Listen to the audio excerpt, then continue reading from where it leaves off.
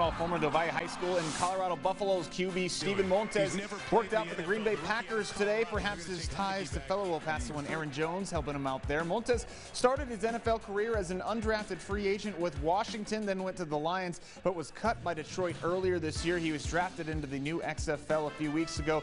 You can bet, though, that he'd rather be in the NFL if he can sign on somewhere, so hopefully this tryout goes well for him.